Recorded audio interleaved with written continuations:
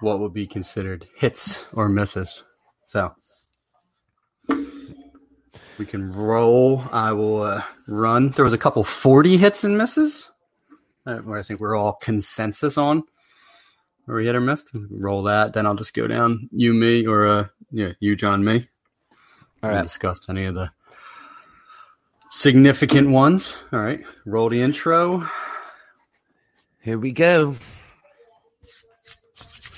Welcome to the Fantasy 40 podcast. We are back. Myself, Andrew Burke, Matt Walker, and no John Dabari. He kind of likes to skip these hit and miss episodes, which is going to be a quick one anyway, so no big deal. We'll have him tomorrow for the Week 5 preview, right, Rock? Week 6? Oh, my God. Well, that was a shit Week 5 for sure. A lot of bad stuff happened, but... especially, for your Dallas Cowboys. But, forgettable Week 5. A lot of uncertainty, moving games around, canceling games. The first true COVID-impacted week. Not a ton of amazing players. There wasn't a ton of amazing football being played, in my opinion. So, we'll roll through these Weeks 5 hit and misses. We'll have John back tomorrow, do our Week 6 preview, and all will be right with the world, right? Exactly. Let's just get it moving. I do want to say congratulations to DJ Moore. I'm just going to come out there and say that. Don't want to spoil anything that you got, written down for the show, but I watched it live. I saw him take off, and I'm like, son of a bitch, there he is. So congrats to DJ Moore. You are back. Listen, if you held on long enough, it was bound to happen. I went super bullish on DJ Moore, so I don't even know if I can call that a hit because I went over the top on DJ Moore. But nonetheless, it was nice to see a startable game from DJ Moore, all things being considered. But right before we went live, I said there was for the first time a couple 40 hits and misses where I think we're all in consensus. As far as a few calls for the week. And the first one wasn't, I guess, a consensus. I was throwing some over-unders out there, and it was for David Johnson. How much is he going to touch the ball for those Houston Texans? And I threw the line at 16 at first, and both over. And I was like, crap, okay, I guess I was a little light. So I pushed to 20, and John said, oh, well, I would take the over on 16. I'll take the under on 20. You, my friend, still went bullish and said, give me the over on that. Well, he had 17 carries on the game. So my original line was almost Vegas precise on there. I just needed to give it that 17.5 line, but both you guys were right. They were going to ride him a little bit. He did not produce the fantasy day that anyone expected. Didn't get in the end zone. Deshaun Watson did what I have been saying Deshaun Watson was going to do after that murderer's row early and finally started slinging the rock. It just did not benefit David Johnson that much. I think he only had 1 or 2 catches on the day, but pretty spot on as far as the amount of carries he was going to touch. Another one was Mike Davis. We were all saying this is go out on top, ride Mike Davis. John went as far as to call him an RB1 on the week. Well, he is the RB1 in PPR with 1 game to go on Tuesday night. 16 for 89 rushing, 9 for 60 and 1 receiving. I mean, the guy just 149 yards with 9 receptions and a touchdown on the week. He's been amazing. He's one of the best waiver pickups, especially if you were a McCaffrey owner and you were able to scoop him, where it has been a plug and play. Your team has not suffered from losing Christian McCaffrey if indeed you added Mike Davis on the waiver wire. And he's been an absolute beast for 3 weeks, and he's just going to get relegated right back to the bench when Christian McCaffrey comes back, right? Yeah, 100% agree there. It kind of makes you wonder, though. He was in Seattle, and he tore it up there for a little bit, and then Carson came back, and it's like no respect for this guy. I think there's got to be a team out there, maybe hint Washington or something like that just says, what, screw it, we'll pay him for a year and use him as a true bell cow, and then I don't know, franchise the guy or something, because I think he deserves to be in the NFL for sure. Yeah, he got screwed by Chicago last year, too, where they were just forcing David Montgomery in front of him because of the draft capital, where I thought he would get a longer leash to be the primary ball carrier for the Bears last year, and he never got a fair shake. But if you're a McCaffrey owner and did not land Mike Davis, I would be trying to trade for him on the cheap as soon as McCaffrey comes back, just to shore that up in the event that you lose him again. But if you have him, do not cut him. That is a guy that you need to keep on your bench, especially in redraft. There was a notable miss, and it was in that it was in the same game we was speaking David Johnson, not this game, but we all missed on Brandon Cooks. Brandon Cooks, 8 for 161 and 1. Across the board, we're all like, nope, not doing it. You can fire up Will Fuller, Deshaun Watson. We think David Johnson getting carries. None of us were willing to even say Will Fuller's a flex wide receiver after he put that goose egg up. Well, Will Fuller, he's probably vying for wide receiver 1 on the week with who? Sorry about that. Chase Claypool. We'll have to touch on that a little bit. So not wide receiver 1 on the week. There's a couple 2-touchdown guys, but nonetheless, that is a wide receiver 1 stat line for Brandon Cooks on the week. I sure didn't see it coming after what he experienced the week prior, but we all missed on that one. So we're going to have to take the L on Brandon Cooks for at least 1 week, and then everyone will start him next week. And you know what he's going to do? He's going to disappoint. So we'll probably just have to go back to the well in week 6. But that was our 40 hits and misses. We were all on the same side of those hits and misses. Jumping into you, there was a few that it's eerie sometimes when you are just on a guy, on a situation. And the first one that came to mind with me is you are full Chase Edmonds. I mean, we've been kind of shitting on Kenyon Drake for a few weeks now. And I think you went as far as say, it's going to be a timeshare this week, and the better player is going to emerge. And then we could see a change in the guard going forward. Well, Edmonds touched the ball 8 times, 92 yards and a touchdown. Just shot out of a cannon while Kenyon Drake is just slogging along, like finally got into the end zone. So he didn't like totally kill you, but it's night and day watching these two running backs in the same backfield. It's almost like they're calling different. Like the offense changes entirely with these. Chase Edmonds is by far the better running back in Arizona right now. It's almost like the longest yard when Adam Sandler pisses off the offensive line, so they just let guys through to sack his ass. It's kind of maybe Kenyon Drake has, something's going on in the locker room because it does look like a whole different offense.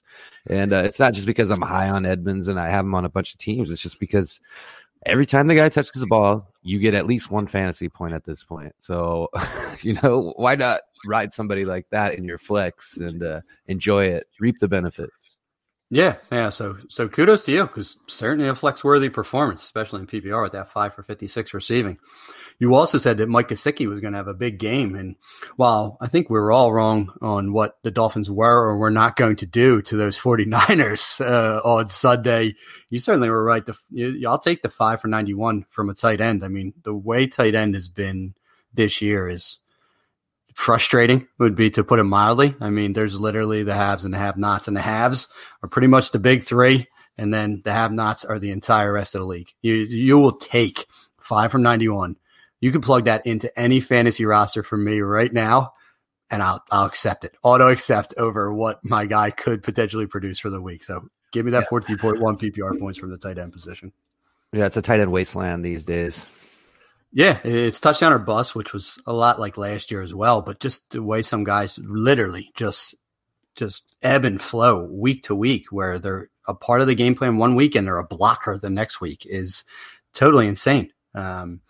Another guy that you would have called would have been a massive hit if it weren't for injury is Keenan Allen. You said he was going to have a big night. You actually even referenced that Marcus Lattimore wasn't going to be able to stay with him. Well, unfortunately, a back injury had him out of that game early, but he was setting up for a day. I mean, he was just showing the Keenan Allen pass route chops where he was just open. I mean, Keenan Allen is just always open and would have had a big day because Justin Herbert is not afraid to sling it.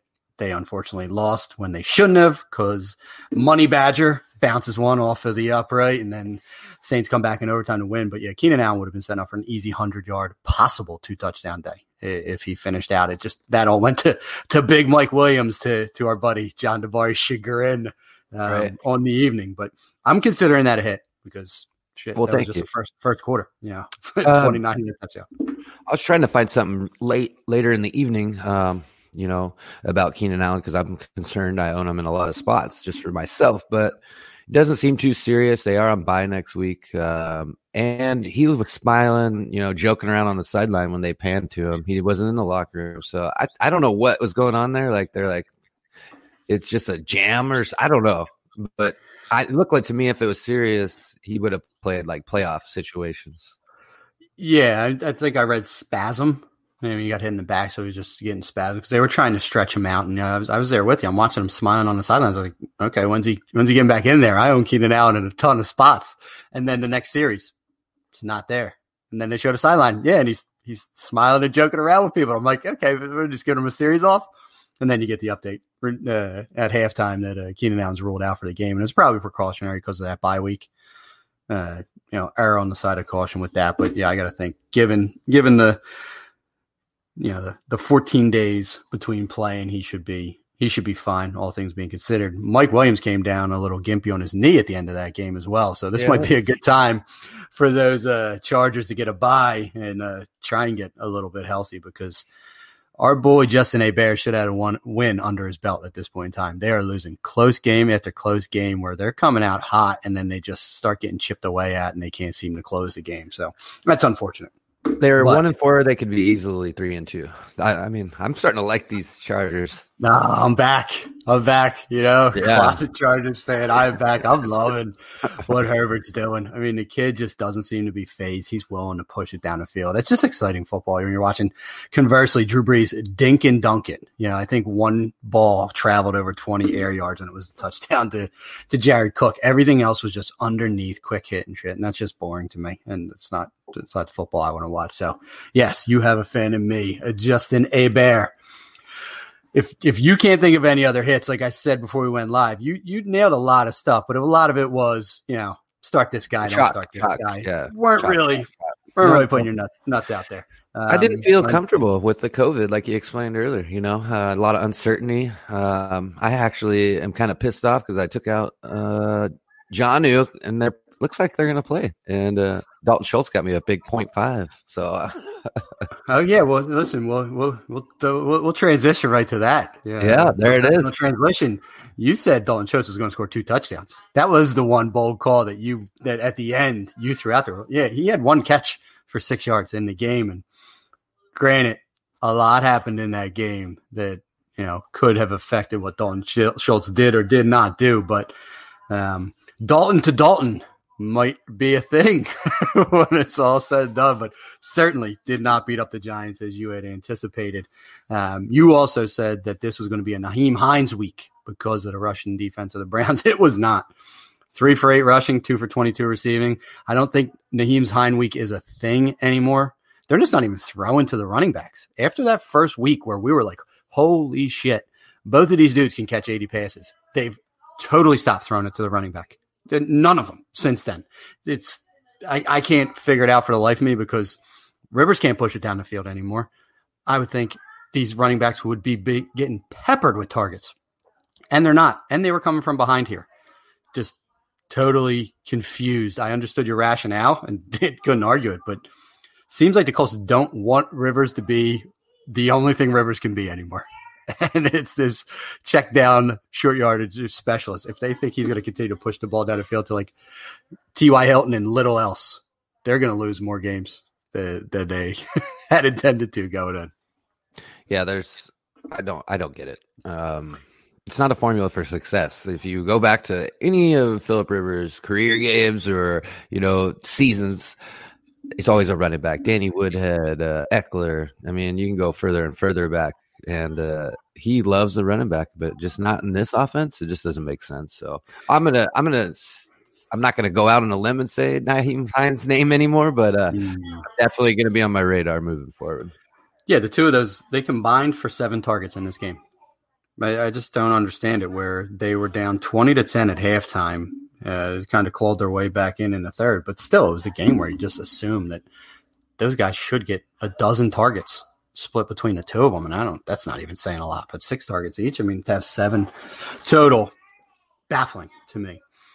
We were talking about that the Monday night football game. These schedule changes are throwing me off, but the Monday night game, you also said it was going to be another Latavius Murray game. And at the end of the day, he had 10 touches for 55 yards. He was an efficient backup running back, but that's not what you wanted in your flex position. So it's unfortunate that the touchdowns went to Drew Brees and Taysom Hill and not to Latavius Murray or Alvin Kamara. So you can't really predict for that. If you had added that 1-yard touchdown to Latavius' stat line instead of Drew Brees', you'd be like, shit, yeah, I'll take 11 for 56 at a touchdown for my flex. So process might have been right, but unfortunately, except in situations where he plays the Detroit Lions or when Alvin Kamara gets hurt, we may have to temper expectations about Latavius Murray. The Saints offense, just to throw this out here real quick, I'm done with it. I'm not going to really trust anybody in there, except for Kamara, obviously. You have to because Drew Brees is literally dumping everything off to him. But other than that, it's a train wreck right now. Yeah, I mean, what Michael Slant Boy Thomas does is exactly what Drew Brees is capable of at this point in time, and it's hitting people within the within the first down marker, and maybe they do something after it. I mean, that's what he did with Manny Sanders: 12 catches for 122 yards. They were all a bunch of 6 to 8 yard passes where Manny Sanders got tackled and fell forward for 2 more yards, and he was just 10 yards here, 10 yards here. I mean, that's just literally all it was. I put out a tweet about Tre'Quan Smith saying he's not built for this offense. Tre'Quan Smith is a just underneathy guy. I mean, Benny Fowler and this guy named Marquez Callaway saw twice the targets that a Tre'Quan Smith did. It's because Brees can't or won't push the ball downfield. So adjust accordingly. You're right. But Alvin Kamara is still going to see his requisite, 8 to 10 targets every single week. You know, what'd be funny is that that's why they kicked Ted Ginn out of New Orleans. Drew Brees can't throw the ball no more, man. Yeah, they don't need him. All right, what else did I miss on? No, that's all I had you for big misses. Like I said, you've kind of played the middle of the road, called a bunch of correct things, but with these hits or misses, it's more things we were adamant about or things that weren't so chalky. So you had a good day or a good week last week. You didn't try and go too far out of bounds, and even your misses were reasonable. They sting a little. You were calling lower end guys. The Dalton Schultz thing, I think, was more homerism than anything else, and the fact that Dallas typically beats up the Giants for their tight end. But I'm sure some people started them because, as we said, the tight end is a wasteland right now, and that 1.6 PPR points. Now you don't want to look at that twice. So we'll move on to John. John is not here to defend himself. He also didn't really go too bold, and we're going to have to discuss future shows because either I am far too bold on too many of my calls or you guys are far too conservative. We're going to have to figure out a finer blend because John also only had a handful, all things being considered, but he said this could be a Gurley game. He actually called for 2 touchdowns out of Gurley. And while he didn't get that second touchdown, Todd Gurley beat those Carolina Panthers up in the run game when no one else on that Atlanta team did much. 14 carries for 121 yards and a touchdown. Looked, dare I say, vintage Gurley, but Panthers run defense is not good, but shit. You will take that game from Todd Gurley if he had 25 carries, 30 carries. Give me to 100 yards and a touchdown with Todd Gurley at this point, and I am dancing.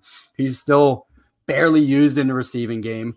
He did get 4 catches for 29 yards, second on the team, which is somewhat surprising. But there was no Julio, limited gauge. It was just another ugly game for those Atlanta Falcons. But I'll give John the call there on being a Gurley game.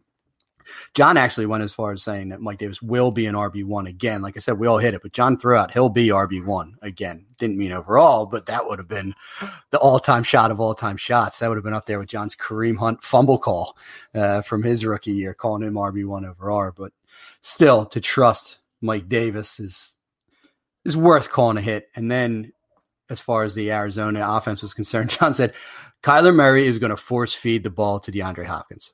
And he said that is about the entirety of his analysis of that game. Well, that's exactly what happened. I mean, he just will throw it to Nuke no matter what. He put up a wide receiver 1 stat line. Kyler put up a QB1 stat line. I'm going to call that a hit because outside of that, it was a little ugly other than your boy Chase Edmonds. Yeah, just to touch on Hopkins, it was real quiet for the first half especially. I think it all kind of took place in the third quarter because I stopped looking for receptions for Hopkins. I'm like, what the hell is going on? And then all of a sudden, boom, 100 yards in a touch. So it can happen quick in that offense for sure. Well, there was back-to-back plays where he hit him for like a 40-plus yarder and then a 30-some yard touchdown. Literally back-to-back plays on the same defender. So you're right. It was a nondescript day for Hopkins until he put 70 and a touchdown up on a single drive. So, yeah, only 7 targets on the day, which is very light for Hopkins. Caught 6 of them for 131 and a touchdown. Going to some misses. John went bold on Devin Duvernay, and he's going to have to pump the brakes on these young wide receivers that he just gets enamored with because Duvernay had a beautiful rush, nice 42-yard run, but 2 for 17 receiving. He's just he's not involved in this passing game. This passing game is Mark Andrews, Hollywood Brown, maybe a little bit of Willie Snead here and there, but there's absolutely no room for Devin Duvernay to get enough targets to be relevant. He is a special teams guy. He's good for stretching the field and keeping teams honest, but he said he was going to lead them in receiving, and there was no way that was ever going to happen. So swing and a miss from our boy, John DeBari. He said he is also staying away from the Miami-San Fran game. And I said, is it a hit or a miss? Because there was a lot to be had on that Miami side of the field. There was literally nothing outside of Raheem Mostert to be had on the San Fran side. So that was definitely not a stay away game. It was a stay away from San Fran game, and they are taking on water right now. I just do not know what to make of that 49ers team. Brought Jimmy Garoppolo back a little too early. He looked terrible. They had to go back to your boy Beathard. It's what's going on in San Fran. I know they got hit by the injury bug, but shit, we know all about the injury bug. No team is above it right now. And this San Fran going back-to-back losses to my Eagles and to the Miami Dolphins at home in San Fran after they were in the Super Bowl a year ago. That is an epic fall from grace. So, side diatribe. I don't know why this is never a narrative, not to go too far in depth. I know we're both on a crunch. I never thought Jimmy G was franchise quarterback. He's great backup. Not to bash him right here because of the last loss wasn't his fault. But this one definitely is on his hands. And I don't know, moving forward, he's going to have some good weeks, or there's going to be some competition in San Francisco for that QB job. And Behar did go to college with Mr. Kittle, so that's all they need, really. They don't need to give it to any wide receivers. So we could be seeing maybe an Iowa Hawkeye connection moving forward. Well, those 49ers host the LA Rams on Sunday Night Football next week. So that is a absolute must-win coming off of these back-to-back losses. And they're getting a nice string of home games here. So the 49ers are going to be on the road, it seems like, quite a bit. If we're seeing back-to-back home games for those 49ers. I know they had this trip stay on the East Coast for 2 weeks prior to that, so maybe this is doing them a solid, but that's no sure thing against the Rams. And if Jimmy G's still immobile, still using that ankle injury, we saw what Aaron Donald did on Sunday. He is going to be coming for that immobile Jimmy G on Sunday Night Football. So, yeah, let's keep an eye on that. The last thing from John was these young receivers that John is just enamored with. Darius Slayton, 2-touchdown game. Now, listen, Darius Slayton very much had a startable game. I was on Darius Slayton as well. We were talking about that defense. Well, Darius Slayton wasn't able to score a touchdown because somehow in a game where the Giants scored 34 points against your Dallas Cowboys, and this is by no means trying to rub it in, Daniel Jones did not throw for a single touchdown. It's still lost on me. Evan Ingram gets a rushing touchdown. Devonta Freeman gets a rushing touchdown. They get a defensive touchdown. Anything but Daniel Jones, who just plummeted all of my DFS builds because he was so cheap. I put him with Slayton in a ton of places, and somehow he brings nothing to the table in a game where 34 points are scored. So I'm just more upset about that than really John missing on the 2-touchdown call by Darius Slayton, because very much startable, but 0 TDs. So we're going to have to give him a mess on that one. Yeah, I'm with it, especially against the Cowboys. We could count that one. All right, so we're going to move on to me, and I'll just rapid fire mine a little bit more. As stated, I'm going to have to start reeling myself back in a little bit. I'm getting a little too aggressive. You're also a little too critical of yourself too.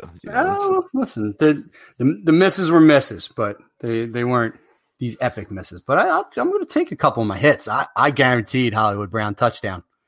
He checked that box pretty early. 6 for 71 and a touchdown. So we got that dance out of the way for him. I said randomly, so we're going IDP nugget here, which we rarely ever do. I said Aaron Donald's going to get 3 sacks in the game. I don't even know why I said it. I just said New Cal Allen stunk. And so he was just going to be under siege. Well, I was actually wrong about that because Aaron Donald had 4 sacks on the day. But there was another guy on that team that had 3. So I was spot on that sacks were going to be had by those LA Rams. I literally said that Josh Jacobs was going to have 25 touches and produce an RB1 stat line.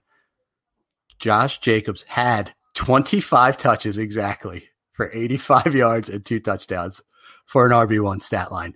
That's what they wanted to do. Even though he wasn't overly successful on the ground, I knew they were going to run him. And then they beat them over the top with your boy Henry Ruggs as well to hand them Chiefs a loss. That's a hit. I forgot about that. I think I even mentioned Ruggs again. You guys both clowned me.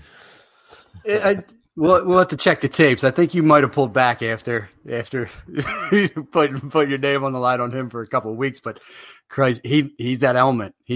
That's why they drafted him. They said they kept seeing what Tyreek Hill was doing to them year after year and breaking their coverage, and they said we want that. And that's the Raider way. We will draft speed, but the fact that Carr was willing to push the ball downfield, I think, is what my concern has always been with players like Ruggs on that team. Is it's just not what Carr does.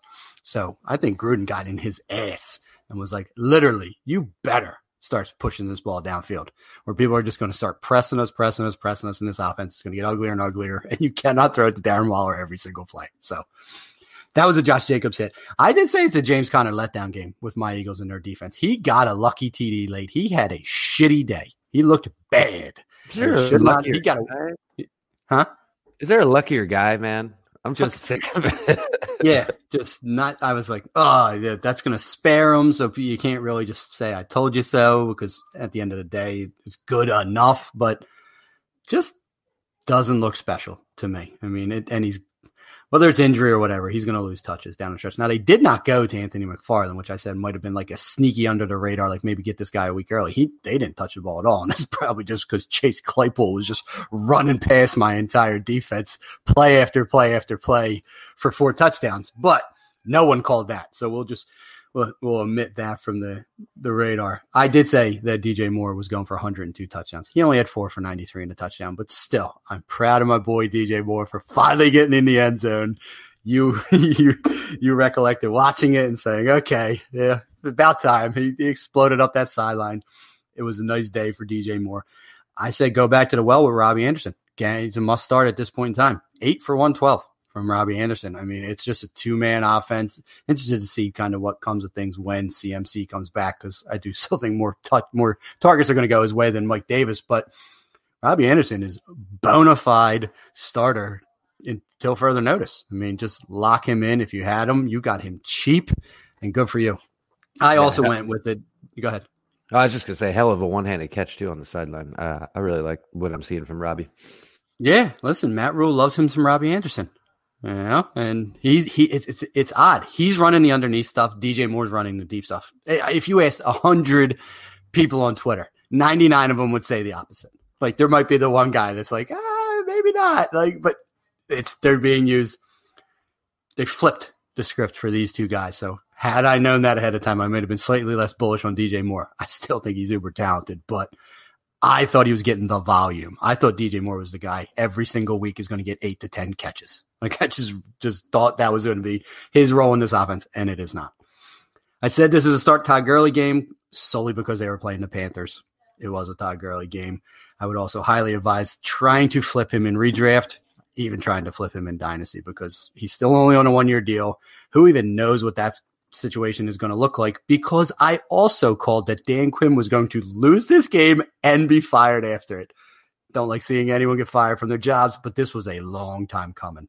This franchise has gone in the wrong direction since that Super Bowl loss, and they needed to clear the deck, especially Thomas Dimitroff, because that dude has been getting away with murder for years now, and I'm excited to see what the change looks like in Atlanta. So, nailed the Dan Quinn thing as well. I said sound the alarm on Kenyon Drake before this, not so much the timeshare. I just wasn't liking his production nor this offense. And, yeah, he got a touchdown, but if someone's buying that he's turning a corner, I'm probably willing to sell Kenyon Drake at this point in time, whether it be a Chase Edmonds issue or just the fact that Kenyon Drake's just really not that good. Like he should be a timeshare back, shouldn't be a bell cow. I just don't think he's an RB1. I said it going into the year. He would not be an RB1 for me, but he might not be an RB2 when this thing's all said and done. So kudos to you on the Chase Edmonds side of the house. I just think it's not Kenyon Drake. I said Jamison Crowder was going to see 10 catches in this game. Little off. 8 for 116 and 1. Jamison Crowder he's there with Robbie Anderson, a guy you got late that is just don't even second guess it. If he's active, he better be in your starting lineup, especially in PPR leagues. He just looks so good in this offense, and it's not all this underneath shit. He just looks like he's on a mission right now. So I'm a big fan of my boy Jamison Crowder. This one might have been a layup, but I said sit Mo Alley Cox. That was an unfortunate blip on the radar. Once Trey Burton came back, Mo Alley Cox got relegated. He's just not seeing the snaps or the targets. So hopefully he got a couple wins during the Mac Attack 3-week stretch, but you could probably go speculate on someone else at this point in time. I said I was scared of Jonathan Taylor going into the week. He had a very James Conner-ish type day where if it weren't for that touchdown, you're left unsatisfied. Didn't get the volume, only had 12 carries. Good yards for carry, put up 57 yards. Just they weren't running the ball, weren't being able to establish the run. 2 for 17 receiving. Just, Christ, 14 touches.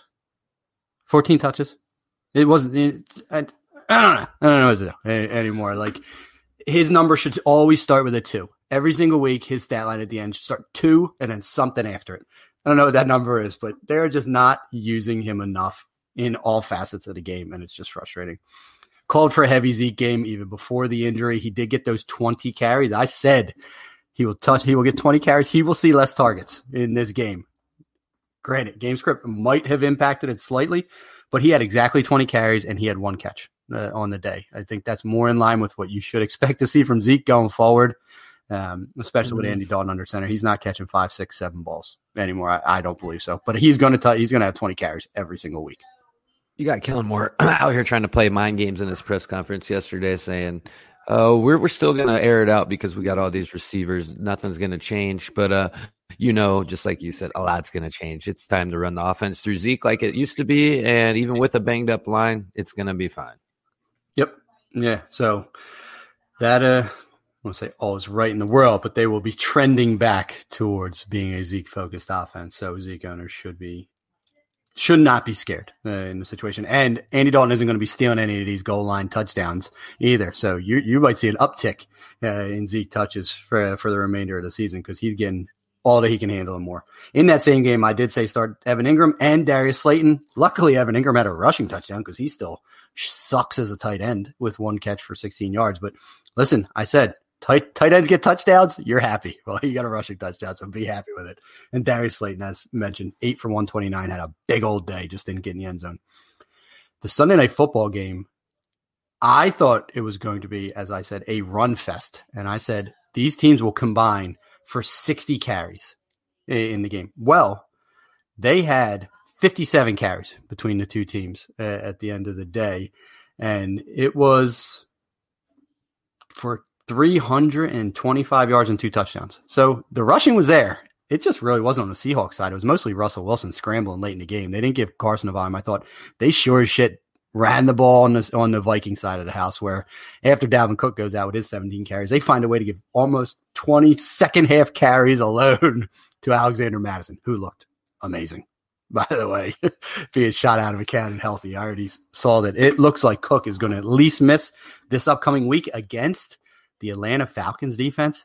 Alexander Madison, week 6 preview, will be an RB1 this week going in. But there was more points scored than I thought, but it was the run fest that I had envisioned. It was just heavy on that Viking side of the house. I also said that Justin Herbert was going to push the ball downfield and please start throwing touchdowns to the alphas. Well, he did. He went to Keenan Allen, Hunter Henry, Mike Williams. That's who got all the touchdowns in this game. That's who should get all the touchdowns until Eckler comes back for those Chargers. So kudos to Justin Herbert. I also said if Mike Williams plays, you start him.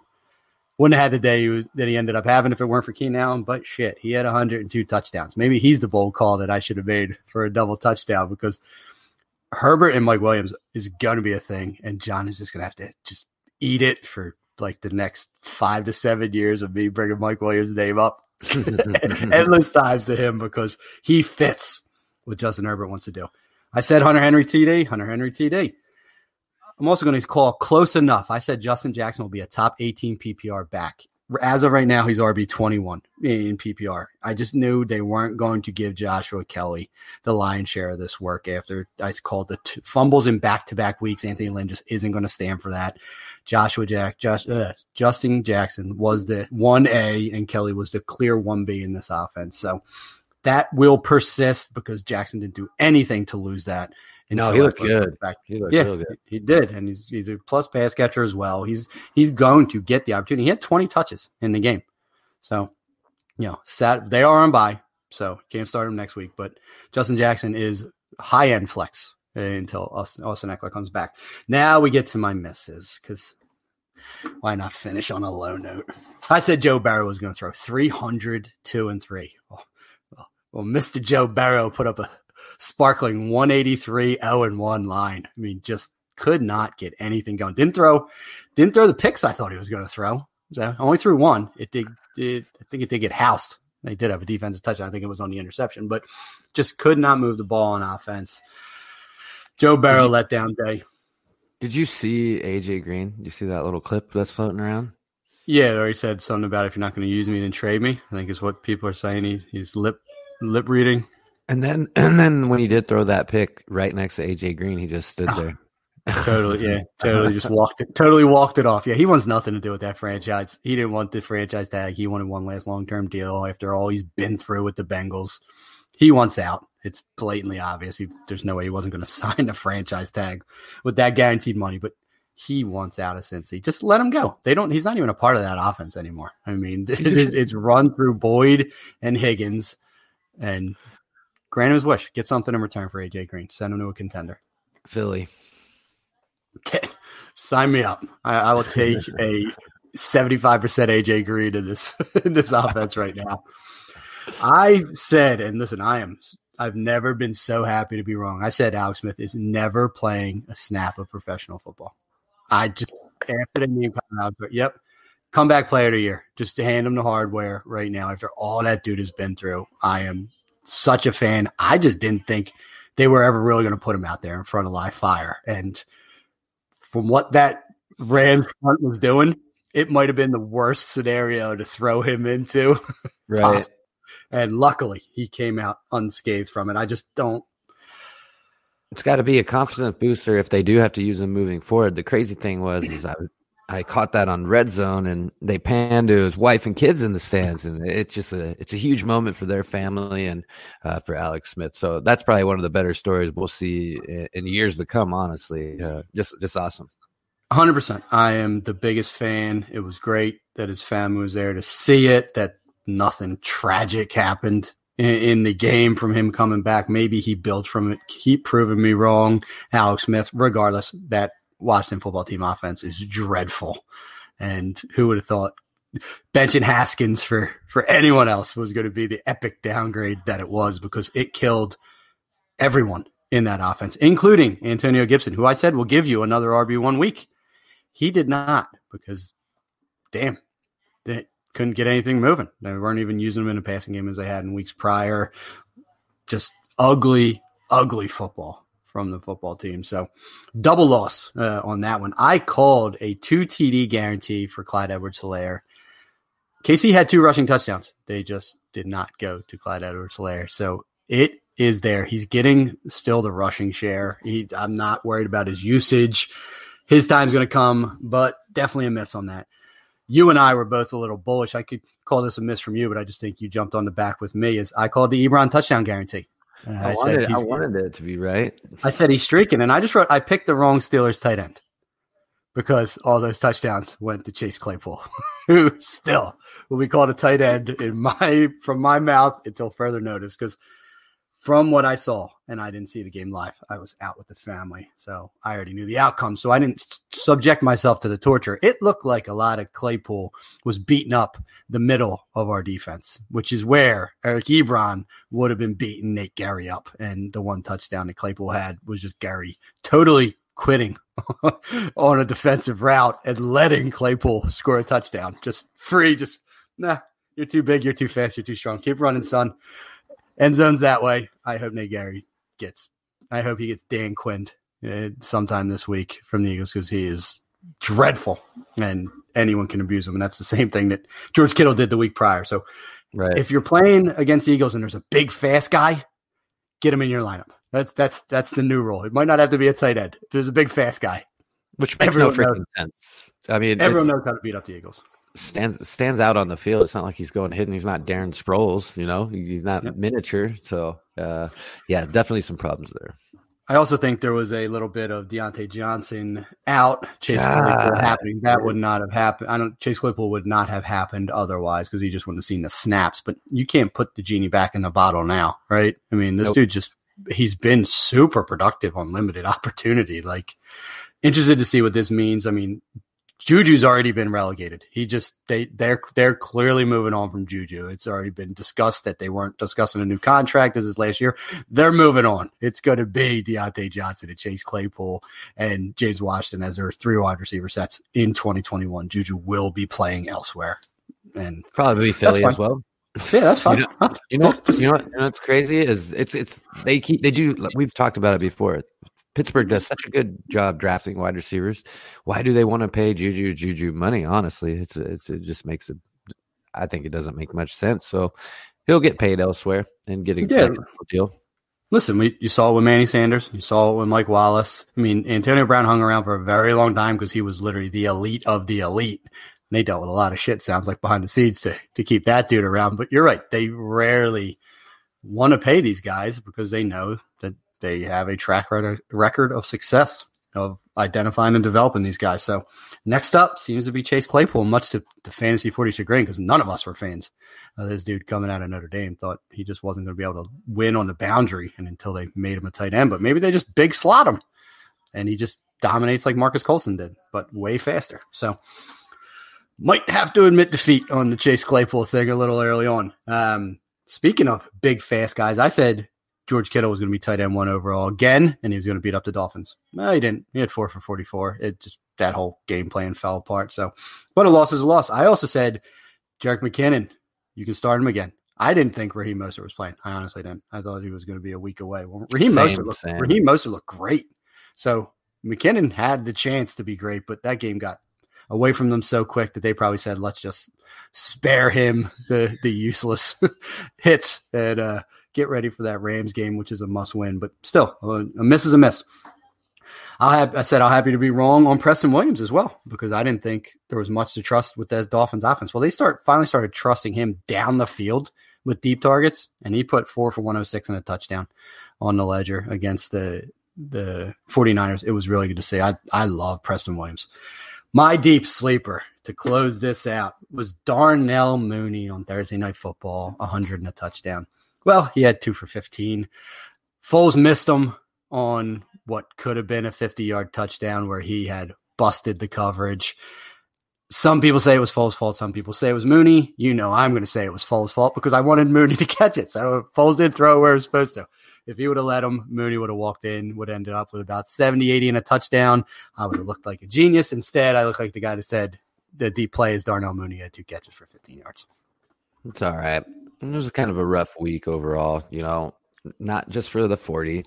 We had some success, all of us, but with the uncertainty. And then as we record this, we're still one more game left in good old week 5. So, you know, it's definitely a little odd. Yeah, we didn't discuss that Buffalo-Tennessee game at length because it was in debate. So I even skipped past. I think we just went very surfacey. Like, clearly you want to start Josh Allen and you need to start Derrick Henry and you're going to start Stephon Diggs. But I don't know we were going to go too deep and wide. It does sound like A.J. Brown will be back in action, which will be good to see. It'll make for a better game at the end of the day. Because if not, there would have been no Corey Davis, no Adam Humphries, no A.J. Brown. Just imagine how many targets Jonnu Smith would have seen. It would see like 20 targets in the game if it were for A.J. Brown coming back. Shit, he still might see 10. I love Jonnu Smith. That's probably the only reason I'm going to watch this game tonight. Same here. Well, that was our week 5 hits and misses. Stay tuned. We're going to have the week 6 preview coming out right after that. One right after another. Boom, boom. And, take some advice. Usually, I'd say right now our percentage is about 86% of the stuff we say is about true, and that's not including our chalk takes. So, you can't win them all, but we win the important ones. So, you got anything to add before we shut it down? Listen, I'll take 86%. We strive to be perfect, but that's a strong percentage at the end of the day. And I agree. Listening back to these, which I had never done before, we used to release and move on to actually go back and listen to the things we said were going to happen. Like 1 or 2 things usually stick out. Like, I remember I was all over that one, but to actually listen and see how pretty consistent we are, It's good. It's good for the 40. We are flexing our chests. For myself, Andrew Burke, and the one and only Matt Walker. We'll see John tomorrow. We are the Fantasy 40, and we are signing off. Out. All right. That was pretty clean. All right, end this thing.